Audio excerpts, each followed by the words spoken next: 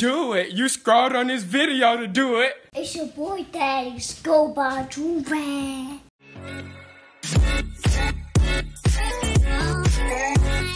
Alright, so we back with another big body banger. You feel me? Listen, nah, I'm saying, y'all see the title. We on some Tarzan stuff today. If y'all don't know what Tarzan is, y'all obviously too young to be watching this freaking video. Go to Netflix right now and watch some Tarzan. But basically, right, these people were raised by animals. Now, I personally think I was raised by animals too, hence why every animal I interact with just respects me as a human being. I don't know if you guys saw, I went to the zoo with Destiny a couple months ago, and it was like we went to the wolf enclosure, and the wolves was all the way in the back. It's probably like a mile back. You know what I'm saying? I said a little and they all came running to the thing, jumping up on me and all that type of stuff. It was crazy. They realized I'm an alpha male and everything like that. Also, you know, I go to the zoo, I see lions, and the lions come walk up to me, put their paw on the thing. We do the little paw thing, like if you got somebody that's in jail and y'all at the phone booth thingy in between the little glass window, you put your hand up. That's what the lion has been doing to me and stuff like that. I just feel like I was raised by animals. It's like animals just respect me so much. It's like I speak to animals, you know what I'm saying? But apparently there's other people like me in the world, which I didn't know. I personally did not know. I thought I was the only animal whisperer, you know what I'm saying? So today we finna be watching this. I'm actually very excited for this. I like animals a lot. I never really knew I liked them. I like exotic animals. Forget like the regular animals, like the regular dogs and all that stuff. I like exotic animals like lions and freaking monkeys and tigers and ligers and all them stuff.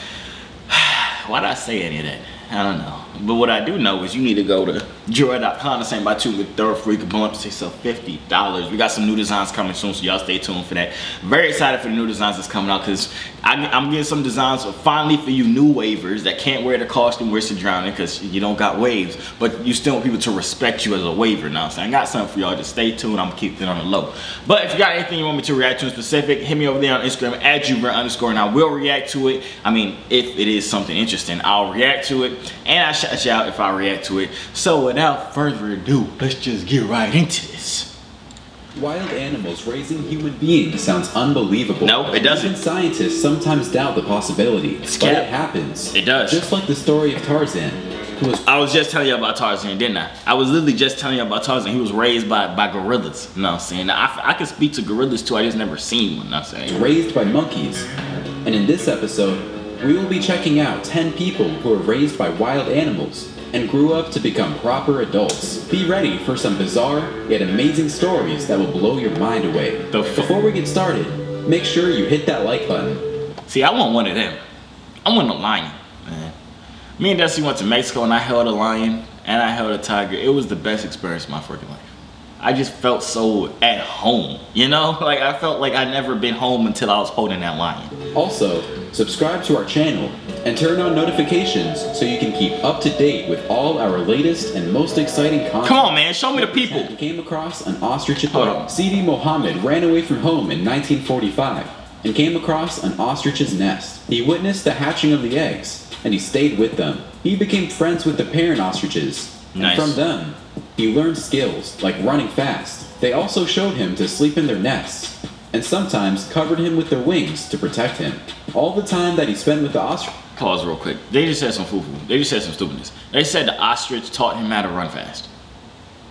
I doubt the ostrich did that, because if he did, he would have been in the Olympics. And that little boy does not look like Usain Bolt to me. That's all I'm saying. Ostriches.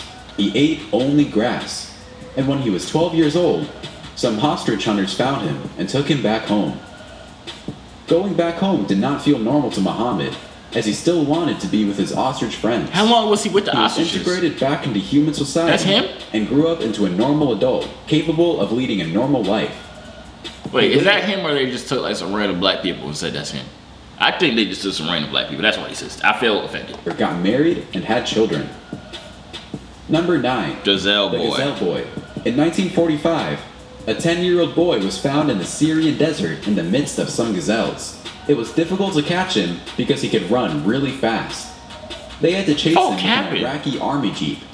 It was estimated that he lived in the wild for about 9 years. Oh, dang. And despite his bony frame, he was extremely strong and fit. He had mastered the lifestyle of the gazelles, and rumors had it that he was abandoned as a baby. When they captured him, they bound both his hands and feet because he had extremely strong muscles. What? Now this man's Authorities Superman, kept him right? locked up until 1955, and he tried to escape from where they kept him. Perhaps they did little to help him return to the human state, but they stopped him from escaping using extreme measures. Wait, okay, but why did they arrest him though? What did he do? Be like a gazelle? That's illegal? I never saw that law before. Why did they arrest him? They got him locked up for all this time. For what? For running fast? We will not go into details so as not to offend you. What? Number 8. Marina Chapman. Raised by capuchin monkeys. Imagine getting kidnapped and abandoned in a jungle where no one can find you. That is the story of Marina Chapman. Nobody knows why she was kidnapped, but her abductors left her in the Colombian jungle where no one found her but a group of capuchin monkeys. These monkeys adopted her, as is their usual fashion to take in human children. After the monkeys adopted Wait, what do you Marina, mean by usual she fashion? was taught how to hunt rabbits and birds with her bare hands and how to survive on her own. She lived with the rabbits for 5 years, after which some hunters found her and took her out of the jungle. Wait, this is just not making sense to me. So she learned from the monkeys how to hunt rabbits and all them other stupid stuff. And then she lived with the rabbits for 4 years. What did she eat when she was living with the rabbits? Did she just like pretend to be their friend and every once in a while, you feel me? Like, oh, my rabbit friend family, I love you guys. You feel me? Like every once in a while? Like, I don't get it. I'm confused. They not making sense here. One would think her troubles were finally about to be over, but the hunters sold her to a brothel. What? At the time, Marina could not communicate like a human being as she did not learn any language. She later escaped from the brothel and lived on the streets for a while until she found a mafia family that took her in as a slave. Wait, what the f- Over the years, What's she going made some on? connections and was able to get away to Bradford, where she got a job as a nanny. She got married. I ain't letting that crazy lady mess with my kids. The bunny lady? You gonna let the bunny monkey lady mess with your kids, be the nanny to your kids? I wish that you would. and had kids. The thing about her story is that many people did not believe it. She even wrote a book that many publishers rejected because they thought she made the stories up. She but did. when some scientific tests were carried out on her legs, they revealed Harris lines, which indicated that she experienced malnutrition as a young child. A Colombian professor, Carlos Conde, also carried out some tests on Marina using her reaction when she saw photos of capuchin monkeys and that of her adopted family. Wait, Number what? 7. The Wolf Girls. This story is one of the most common and controversial. Wait. And I have. See, they not making sense right now. A lot of stuff not making sense to me right now. Let me pause this real quick.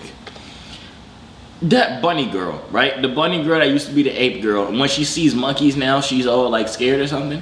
They said that somebody did a test on her by showing her a picture of the chupacabra butt monkeys, whatever the heck they called. And based on her reaction, they saw it was true. So she looked at the monkey and was like, family. Like, come on, man. Y'all gotta look, I don't know. These people is faking it. I'm real. I was really raised by these animals. Now, I got the real connection. These people, I think they faking it. I don't know though. Stories of people who are raised by wild animals. What is this, It is Twilight? the story of 2 girls, Kamala and Amala, aged 8 months and 1.5 years respectively when they were found. The 2 girls were not sisters, as it was believed that they came into the company of the wolves at different times. The people who lived close believed that the 2 girls were goats, and none of them attempted to do anything about it. Close believed that the 2 girls were goats. Goats or ghosts? Different times. The people who lived close believed that the 2 girls were goats, and none of them attempted to do anything about it because they were scared. The missionary who ran an orphanage in North India, Reverend Joseph Singh, heard the story and went to investigate. Truly, they saw the girls, and there was nothing human about them, as everything they did was just like the wolves they lived with. Reverend Singh rescued the girls, but it was a challenge making them behave like humans. They could not stand upright because their joints and tendons had become so short. They ate only raw meat, and they tore any clothes that were put on them. They never smiled, and they were incapable of any human interaction. You think I'm finna save them demonic girls? They said the pastor went and saved them. If I see them doing all that foo-foo, ripping their clothes, not smiling, first of all, if I got you for a long time, I saved you from these wolves and you ain't crack a smile, but get out of my face. I don't want to see you, little girl. Go back to the wolves, man. I hope they eat you, They man. had wolf senses, and they always looked scared. Singh tried to reintegrate them, but he had little progress. Amala, the younger of the two, got sick and died, which threw Kamala into a long period of mourning. After a while, Kamala started recovering and showed signs that she may be a human being yet again. Number 6. Wait, why the girl died though? She was doing just fine with the wolves until the humans came and killed her. That's what the humans came and killed her because she was. See, that's why I be scared to talk about my special talents about like speaking to animals and being an alpha male and all these animals disrespecting, because that's the government and stuff go try and get me. I know that. That's why I be wary about it. But you know what? I'm tired of hiding. You know, I'm tired of hiding. I'm not scared no more. Everybody, I'm not scared. You feel me? I'm just tired of hiding my true self. You know what I'm saying? Toddler saved and kept alive by cats. In 2008, Argentinian police found a 1-year-old child abandoned. When the police found the child, 8 wild cats surrounded him. And each time the police tried to move closer, the cats became aggressive in a protective manner. The police later realized that the little boy had been abandoned for days. And the cats kept him warm by cuddling him and licking him to give him some warmth. The cats also brought back scraps of food for the little boy whenever they went hunting. If not for the cats, the toddler would not have survived the harsh winter. The boy came to be in the company of the cats because his homeless father was out collecting cardboards to sell. According to the father, the cats always protect. Homeless people sell cardboard? I always wondered where the heck they got their cardboard from. How much do they sell it for? And where do they get the markers? You know what I'm saying? But that's besides the point. The cats, I wasn't gonna say nothing, but now I'm gonna say something. They said the cats brought back food. Like the leftover food that they had. What do you mean by brought back leftover food? Leftover like dead rats or something? And the baby ate that? Okay. Protected his son, and in his absence, they did the same thing. It is quite a pleasant surprise to see feral cats protecting a human child that way. Number 5. Oh, now look at this boy. This particular story is a little bit sad and emotional. It's sad. This little boy's mother had him when she was 16 years old, and she abandoned him. He was picked up by the child care system until he was about 10 years old. He made his way into the midst of some dogs living in a cave near the Chilean port. The dogs were the family he knew, and one of the female dogs in the pack gave the boy some breast milk. The boy was hunting. Ain't no way this little boy was sucking on some dog titties. Ain't no way this little boy was sucking on some dog titties. Ain't no way. For food with the dogs regularly, and they usually scavenged food from dumpsters around. The police later found the boy, and he tried to escape. In his bid to run away, he jumped inside the water, and a policeman brought him out. The boy was aggressive, and when he was checked, they found him to be depressed. He, at first... Wait, what? They checked? How do you check the boy and found him to be depressed? That's like, I thought you were gonna say they checked the boy and found he had rabies, or found he had bronchitis, or found he had Ebola. So they said they found him to be depressed. He's a dog, bro. He was aggressive, and when he was checked, they found him to be depressed. He, at first, he did not communicate like a human being. All he did was bark until later, when they first... Look at the way he run it, man. Look at the way he run it. He was aggressive, and when he was checked, they found him to be depressed. He, at first, he did not communicate like a human... It looked like that boy twerking, man. They found him to be depressed. He, at first, he did not communicate like a human being. All he did was bark until later, when they found out that he understood little Spanish. He knew he was human. Wait, but what? He had gotten so used to living with the dog. Wait, so now the dog speaks Spanish? How he know Spanish? Huh? How the boy was abandoned by his 16-year-old mother and wandered into a cave with dogs, and he sucked on some titty milk that give him Spanish powers or something? He sucked on the dog milk, and the dog milk taught him how to speak Spanish. What? Okay, I can't. What the heck going on? That he refused to go anywhere else with anybody. We cannot confirm that they were able to help him or take him to a proper home. Number 4. Lady who spent 38 years... Please give me something real, jungle. please. Amy Chady went missing when she was 4 years old in 1974. Okay. Fast forward to 2012. She was found after 38 years. The local community around where she was found had passed rumors around that there was a girl in the jungle all those years. She was found in Myanmar, naked and living in a cemetery although she went missing in India, close to Myanmar, and it was quite a surprise that nobody found her all those years. An even more remarkable thing about Ing is that she was behaving like a normal human, despite living in the jungle for almost 4 decades. She could hold simple conversations and was learning new words. She was not aggressive, nor was she reluctant to communicate with humans. At the time she was found, her family did not. And why did I say coronavirus test? When? Was this approved by management? An entire landing page? Not allow any psychological or COVID medical evaluation, so not much detail about her health was available to the public. Number 3. Mo, what the heck though? She wait, okay, 4 years old, right? Do babies know how to talk at 4? Alexa, when do kids learn to talk? According to an Alexa Answers contributor, as with other skills and milestones, the age at which kids learn language and start talking can vary.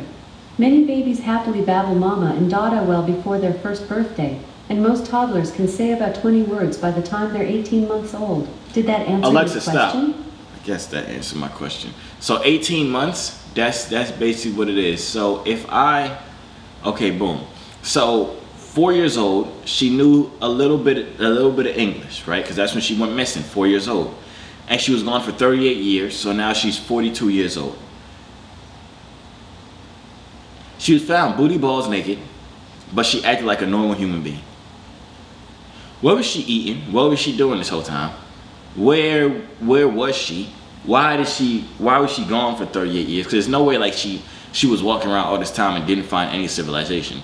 She was obviously walking around, she saw people, but she didn't want to interact with them. What? I'm just confused. How big is that rainforest? That's what I want to freaking know. The alpha dog boy. That's Ivan me. Mishukov was born in 1992 to a single mother. His mother had an abusive and alcoholic boyfriend who made Ivan run away from home. He started living with some dogs when he was between 4 and 6 years old. Okay. He started by getting food for the dogs while the dogs gave him protection. Over time, after living with them for a while, Ivan became the alpha dog, that is, the leader of the pack. The police picked him up thrice, but he found a way to escape. But because dogs are always looking for food, Ivan was captured finally after luring him with a lot of food placed outside a restaurant. Within a short time, he had learned how to speak normal human language. Unfortunately, the boy was unable to adapt to living with humans. He just did not see life the same way, as every effort to make him see that he belonged to the human world was futile. He had gotten used to living with the dogs, and they provided him with a support system that he didn't think he would get anywhere else. Despite the extremely cold weather condition in Moscow, he did not mind leaving the comfort of a proper home to go and live with dogs. Wait, why did the cops keep arresting these people? Like, what are they doing? Because every single story it's been, oh, the cops arrested them, or the cops picked them, but why? Like, what? Is acting like an animal illegal? If that is the case, then you better arrest me. You know what I'm saying? Because never mind, I ain't finna do that to myself today. Number 2. Man who lived as both a wolf and a man. Marcos Rodriguez Pantoja was sold to a goat herder when he was 7. But the herder must have left him all by himself in the mountains. Marcos soon adapted to the life of solitude because he was coming from a home where his stepmother beat him regularly. Dang. He spent 12 years living with wolves and other animals until he was rescued and taken back to the midst of humans. He was very well into his 70s now, and he has not fully transitioned into the human way of life. According to him, the animals guided him on what to eat. He ate what they ate, and this way, he established a strong relationship with the animals. Telling the story of how he started living with the wolves, he had entered a cave and was playing with cubs till he fell asleep. Their mother returned to the cave with food and fed her cubs. Then she threw a piece of meat at him, which he was reluctant to eat. But she pushed the meat further to him, came closer, and started licking him. He also said he had a snake friend that allowed him around, and they ate together. Okay, this gotta be the most cap one I ever heard. So the wolf, right? First of all, if you in the area where it's a bunch of babies, especially wolf babies, the mama come back and see an intruder in her area, instant death. Instant kill. Know what I'm saying? Instant death. Know what I'm saying? You telling me the wolf ignored you, gave the puppies food, and then gave you food? Second of all, he said he had a snake friend. How the heck you make a friend with a snake? Well, I guess a lot of people got snakes as friends. But that's beside, I'm talking about a real snake, you know what I'm saying? But, and then he said, this is the most cat part. This is the biggest cat part. He said he shared meals with the snake. I don't know if y'all ever seen a snake eat, but the snake eats the whole thing. The snake doesn't bite off a piece. It literally deep throats that whole mother sucker. Now I'm saying no weird stuff, no nothing, but it deep throats the whole, listen, it deep throats the whole rat, mouse, whatever the heck it's eating. It's no sharing. There's no biting it off and giving you a piece. There's none of that. Now I'm saying, so how the heck are you a friend with a snake? And sharing food with it? This boy kept so hard. Even in his old age, he can still make sounds like the fox, the wolf, the deer, and a lot of other animals. What sound do deers make? He was even scared when he returned to the normal society because there were no animals making the sounds he was familiar with. Although right now, he lives normally with his neighbors and he fell in love with playing the harmonica. Number 1. The monkey boy from Uganda. John Sebunya was found in 1991 after he had spent 3 years in the wild living with monkeys. Okay. He saw his father kill his mother, and he found a new family in the jungle afterward. He lived with African green monkeys, and they took care of him for 3 years until a tribeswoman found him in a tree. The woman went to the village and brought back some men to help capture the boy. But John would have none of it, nor would the monkey. He resisted them, and the monkey threw sticks and all sorts of things at the villagers. He was covered in wounds and scars, and according to the reports, when he excreted, worms came out. He was unable to talk or cry at the beginning, but over time, he learned how to speak. A couple that ran a charity, Paul and Molly Waswa, was responsible for taking care of him, and they did a good job. He grew up to join the Pearl of Africa Children's Choir, and BBC ran a documentary on him in 1999. And that's 10 people who were raised by wild animals. I'm still stuck on the fact that they said he witnessed his dad kill his mom.